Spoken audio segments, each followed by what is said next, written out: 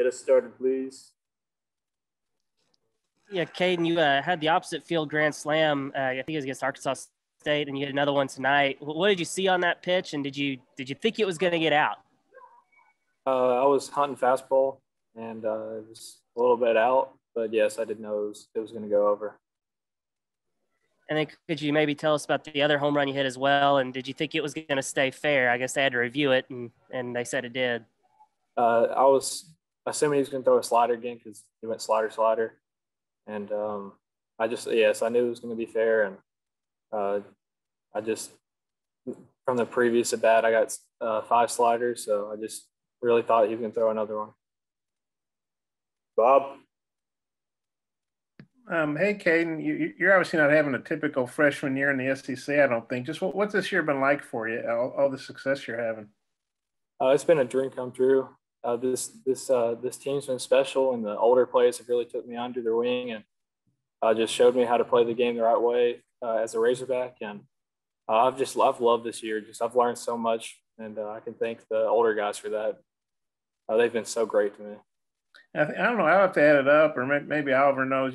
I think you're the 4th or 5th guy to have 2 home runs in a game this season. What did you talk over that with some of the other guys, and kind of what's it like to join the club?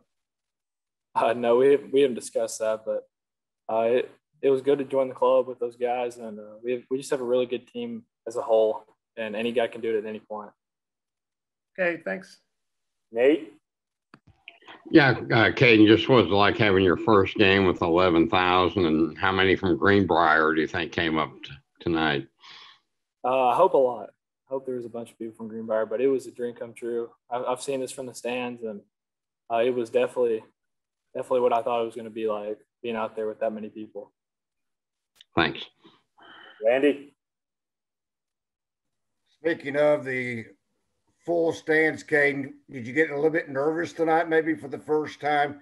I mean, you're talking about watching the game from the stands with that many people. What's it like, on the other hand, to stand out there? Were you a little nervous tonight? Not really.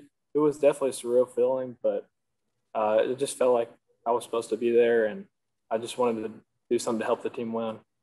But being on the field was definitely different than being in the stands. You were guessing on both of those pitches. You mentioned hunting fastball, hunting slider. Can you give me some tips on how I can use that to my advantage on guessing correctly? I wouldn't consider it as completely guessing, but I just a lot of times will set a fastball.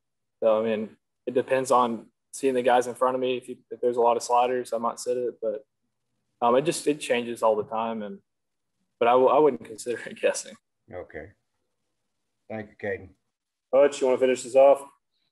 Yeah, Cayden, I think you, Goodhart, and Moore each have 12 home runs now, and Franklin and Slavens each have 11.